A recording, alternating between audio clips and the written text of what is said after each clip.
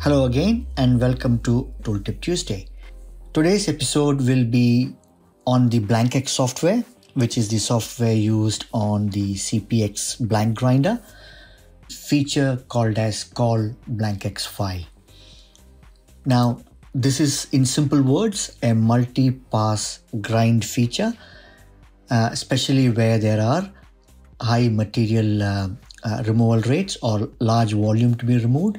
So in this example here, I was selected a 16 millimeter drill point, and you can see the material to be removed are quite large, and I will go ahead and simulate this so I can explain the feature a bit better.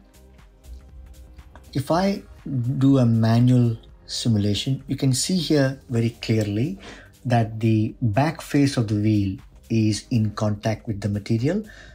In fact, the metal bonded roughing wheels are designed mainly to perform well on the periphery of the grinding wheel.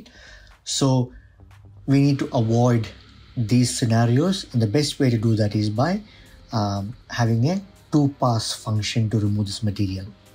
We will need to create another file. So let me just delete this section, and the drill point now can be converted and made it as another single pass, and I'm going to save as, rename this file,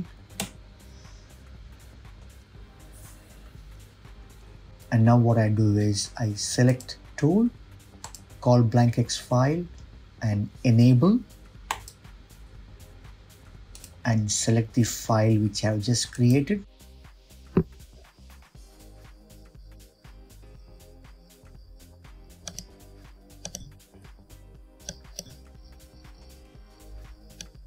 When the call BlankX file is enabled, you can see the an icon here which has a link which says that this particular file is linked with another file.